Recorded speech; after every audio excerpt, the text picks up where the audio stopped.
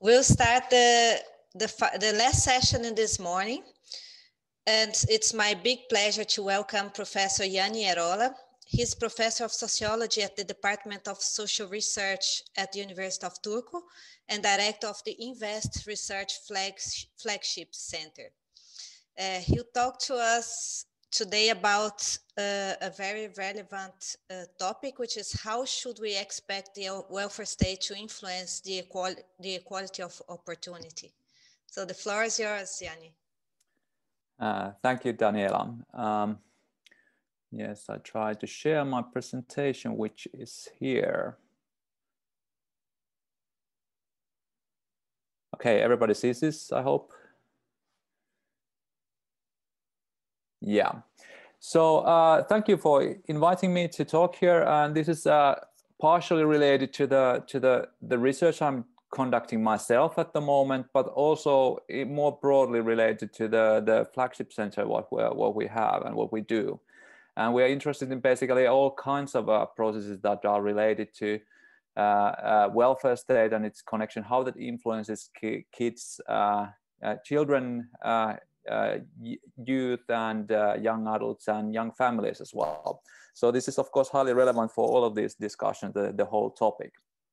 So, but anyway, this is also based on a joint and ongoing research I'm doing currently with Tina Bayer at the University of Oslo and Hannu Lehti here at the University of Turku.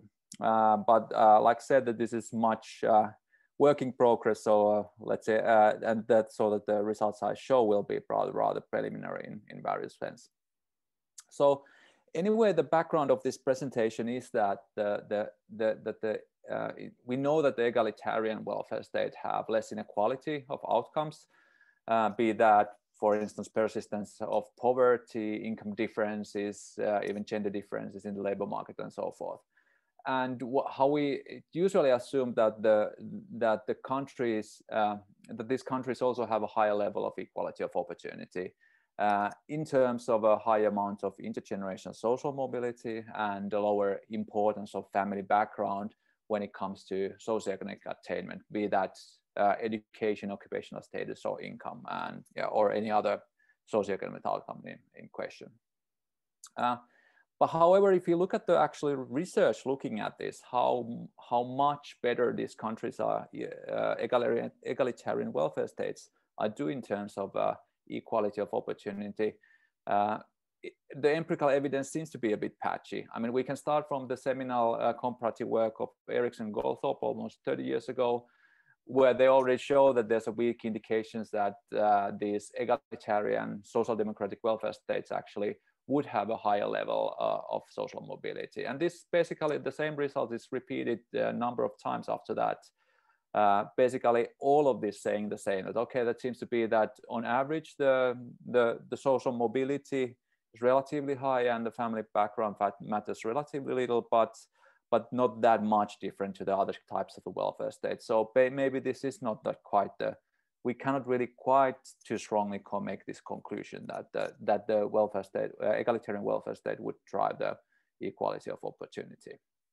Now, the question is then, why is this? You would assume that okay, if it influences this welfare states influence any other inequalities, why they would not show in the equality of opportunity then?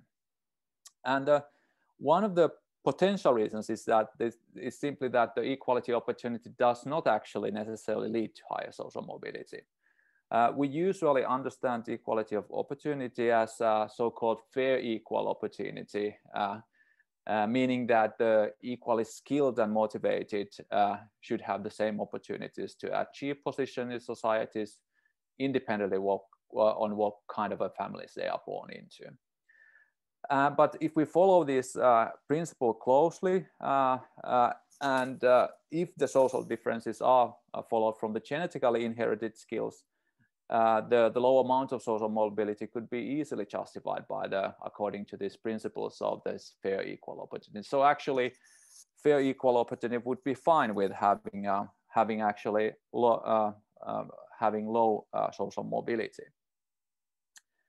And then, of course, the alternative explanation for might be that it might be that the egalitarian welfare states actually make the effect of family background stronger, at least as much as it's related to the genetic inheritance. And there is some literature is kind of assuming this, and also based on this assumption that the heritability measures realization of genetic potential. So basically the heritability here measuring the proportion of the variance in an outcome attributed to genetic influences. And the argument goes basically that, okay, the social environments restrict the realization of the genetic potential each individual has to different extents. And by doing that, these environments also limit the equality of opportunity to different extents. So a society that gets rid of these barriers will also see an increasing importance of genes in attainment. And if the egalitarian welfare states are really effective in reducing these barriers, perhaps it then leads to the stronger role of genetic influences in attainment, which then should transmit as a greater overall family background effect in attainment as well. But then again, when we're looking at the empirical studies on this topic, the evidence is a bit patchy again. There is a recent paper by Engsel and Drop where they show that the increasing social mobility seems to be associated with stronger influence of these genes in educational attainment. However, there's another paper that actually shows that when we compare societies together, heritability of education is actually at the same level in both egalitarian welfare states as in other societies. So it doesn't really support this assumption either as such. So the question is then, what has been missed in these previous studies? What is kind of a missing element that is kind of is not included in this story? So our assumption is that actually the egalitarian welfare states do not follow this much of this fair equal opportunities principle, but rather the leveling of the playing field, or the like egalitarian version of equality of opportunity. And the difference in this version of equality of opportunity is that it aims at reducing all societally relevant differences that follow from the lack of birth, especially during the childhood and youth. And these, of course, these socially relevant differences can be related to the family environment, but they also include kind of the different innate abilities that children might have in terms of the differences to biological inheritance as well. And when we think about the different kind of institutions, this is what they do. We have nurseries, early childcare system, family financial support, and so forth. All of these actually trying to level the playing field in terms of from the kids' point of view, at least. Now, at the same time, we are also following the argument that Esping Andersen has been done in some of his recent papers or the late recent papers about this topic, namely that the egalitarian welfare state does not really concern that about what happens to the rich or what makes people rich, but rather what explains that people become poor. So the policies are mainly aimed at reducing inequalities at the bottom of the strata, and they substantially change little at the top. So basically, rich can get as rich as they want, basically. And the association between the equality of opportunity and the welfare state depends then on the combination of the policies and the characteristics of outcomes. And this, of course, may look very different depending on the outcome in the end. So like I will show in shortly, it's a pretty straightforward mechanisms in the case of income, for instance, but it's much more complex for education. So if you think about what welfare state does to the income, is kind of summarized in this picture. So this is just plotting the income deciles in Finland from 2019, according to their net equalized income in each of these groups. And these lines just show the income level before the income transfers and after the transfer. So you can see what happens that basically welfare state takes to taxation money from the rich and distribute to the poor, more or less. And what happens is that the relative differences at the bottom are reduced considerably until let's say, to the 5th quintile. And this also means that most likely that the importance of any differences to the family background are considerably reduced in the bottom of the distribution. And if we look at the top end of the distribution, even that the absolute effect is actually bigger in there, the relative advantages at the top are likely to remain. So they are still doing much better than the rest of the population in terms of income, despite the redistribution. And this most likely means that the same applies to the multiplicative advantages related to the family background there, that the relative advantages of having high social status parents will remain at the top end of the income distribution. The things are a bit more complex when we look at the welfare state and education. So what the egalitarian welfare state simply tries to do in terms of education is that it tries to make more children to move more to the next level of education. So it provides universal financial support for families and kids themselves in studies. There's no tuition fees at any levels of education. This is kind of one of the key characteristics of the egalitarian welfare state everywhere. There's targeted aid for special needs group.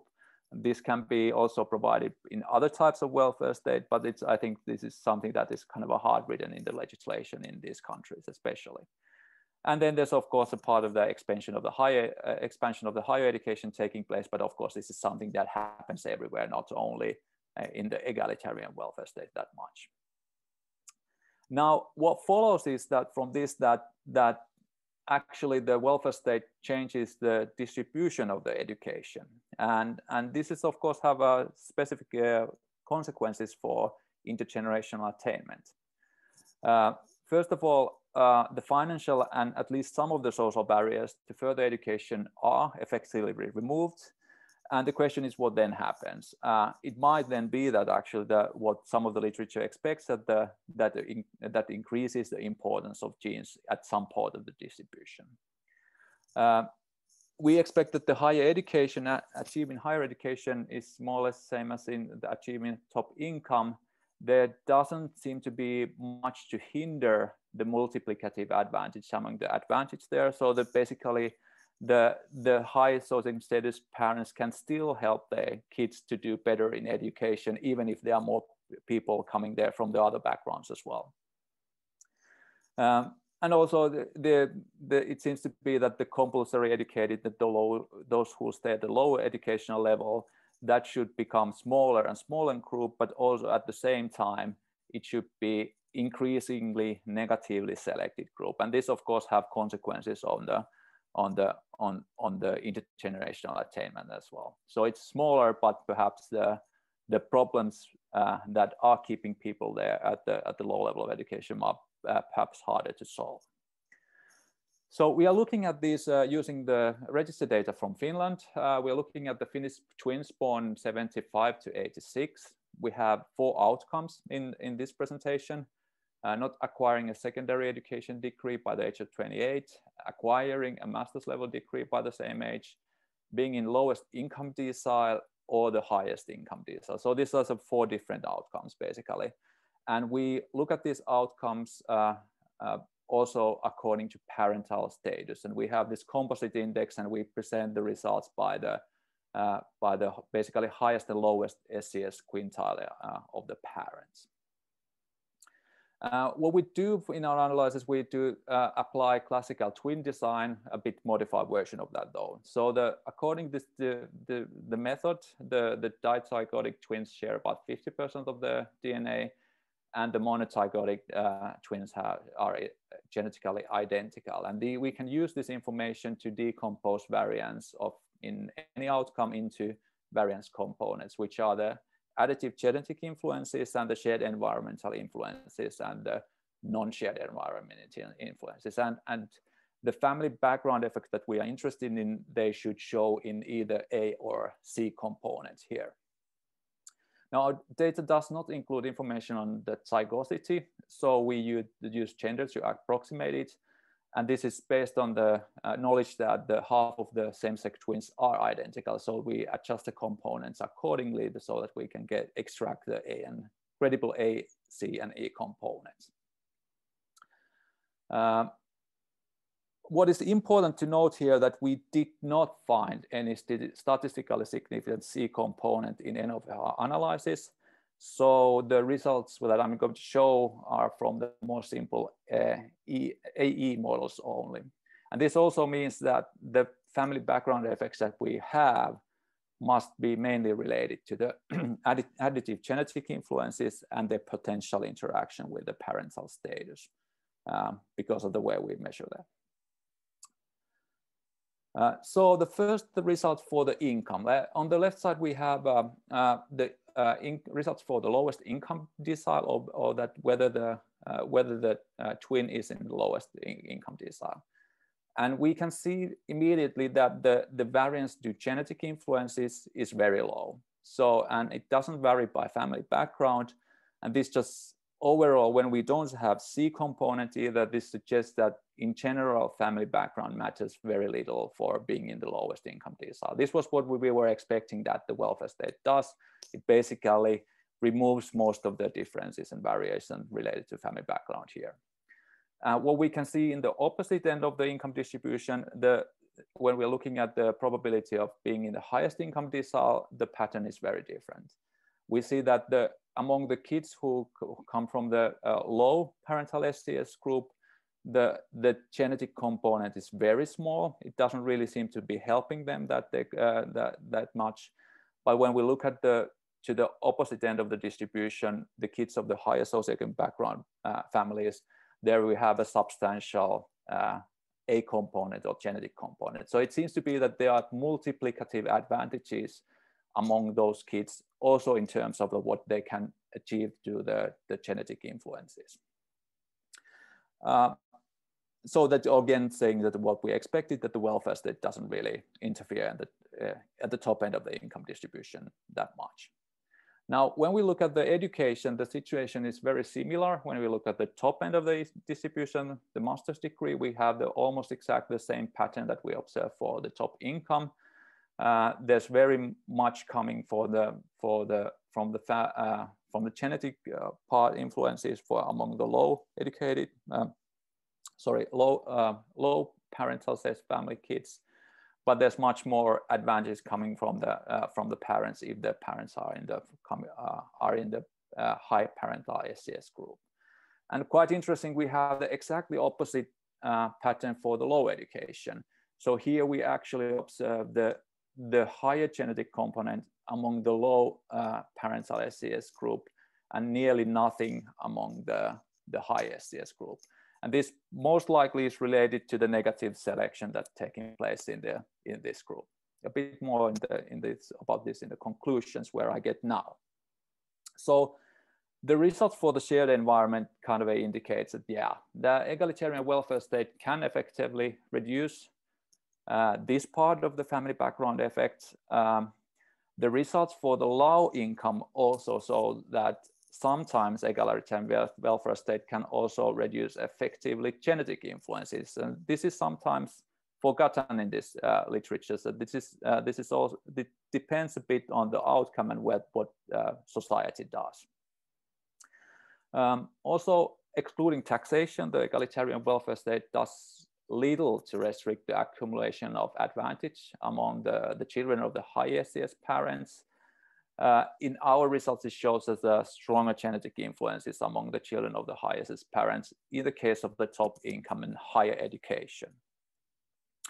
And third, most likely due to socially stratified negative selection to low education, we observe the opposite pattern for not acquiring at least a secondary education degree. So the genetic influences are strongest for the children of the low SCS parents. And what this suggested is that actually the mechanism that matter for genetic influences are different for different educational outcomes, but we cannot really say based on this analysis only how they are different. Are they entirely different aspects of what we inherit that matter for these two groups? Most likely so. So what is interesting from the point of equality of opportunity that the results observed for two educational outcomes and the top income are actually in line with the principle of the fair equality of opportunity. However, if one agrees with the lack egalitarian equality of opportunity, it's basically that only the results for low income are in agreement with that. So the conclusions would be entirely opposite depending on which version of the equality of opportunity we agree with. So whether the welfare state does or doesn't do anything for equality of opportunity.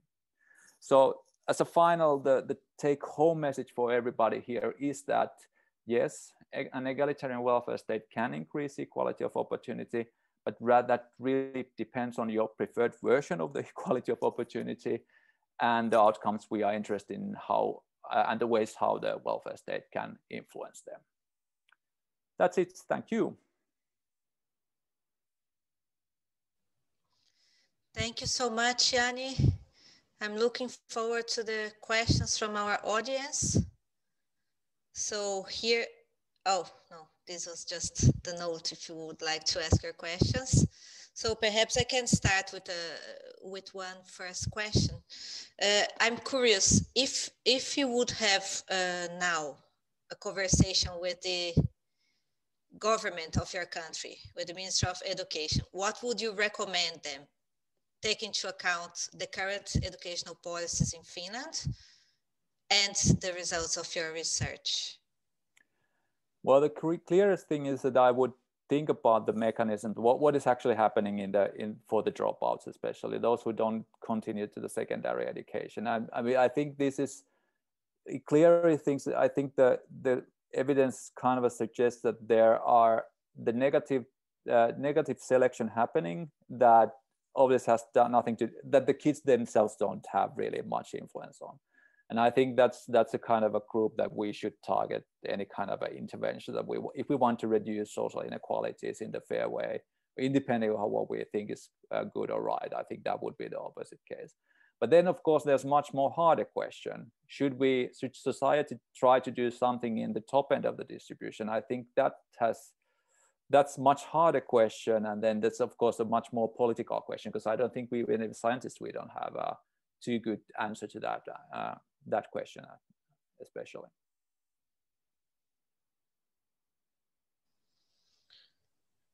Okay.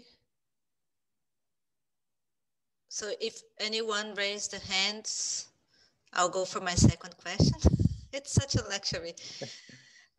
I'm curious to know about how do you see your research in like what's possible to do beyond Finland? Is there a chance to create any comparative studies based on the first exploration you have to be doing, or is the data is too good in Finland and there's nothing comparable around? No. This is actually fairly simple data. I think there are actually data sets that you can replicate this. Of course, it's a bit easier with the register data. You can go to the smaller detail and perhaps look the better ways of looking at the specific mechanisms. But at this level, for sure, I think this is something that we do not really. I mean, we have this expectation about what society does and doesn't do, and of course we have too high expectations about that. And I think that's something that worthwhile we could do. It should be actually done in different country contexts and also comparatively look at what actually is what happens in there, and what is how the society interferes in their lives in a sense. Okay, Michael Herman from UNFPA has a question. Yes, thank you so much for this presentation indeed. I want to go back to one of the question that Daniela just asked before. So if you were asked, what's the most strategic intervention? And you said it would be to focus on getting primary school kids, if I understood you correctly, into secondary school. Yeah. Tell us what holds it back? What are the issues here? Why are we not investing more in this area?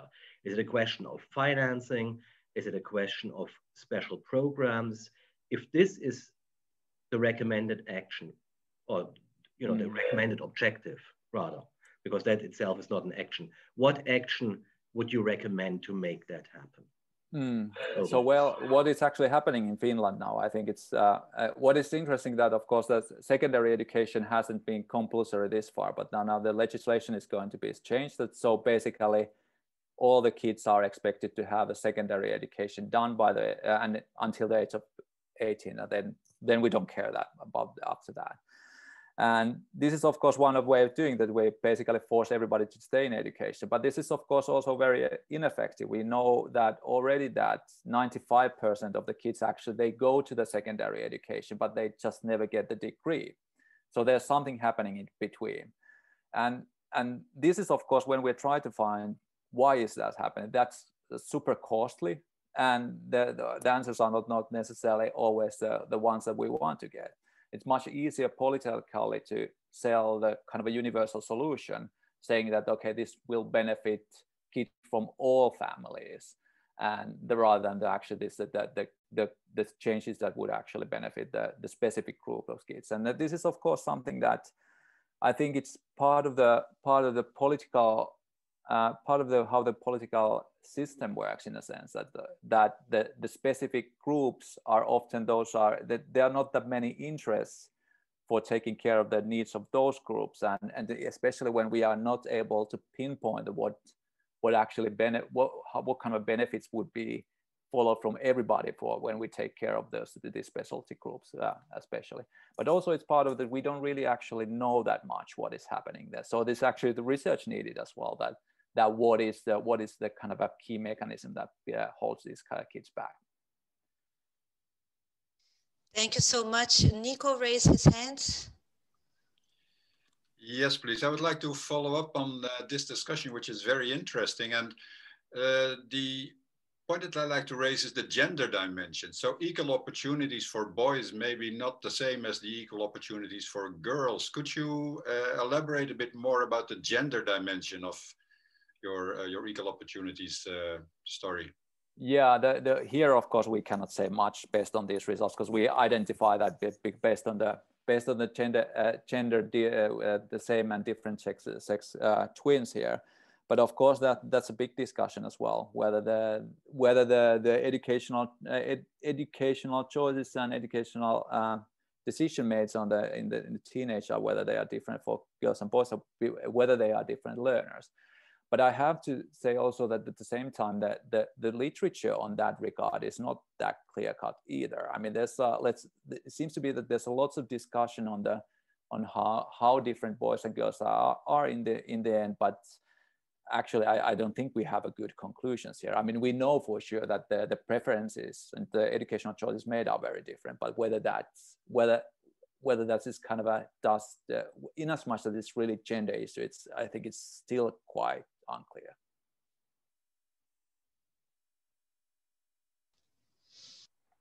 Okay, so if there's no more questions coming, I'll thank you, Jani, very much for joining our event and for this excellent talk.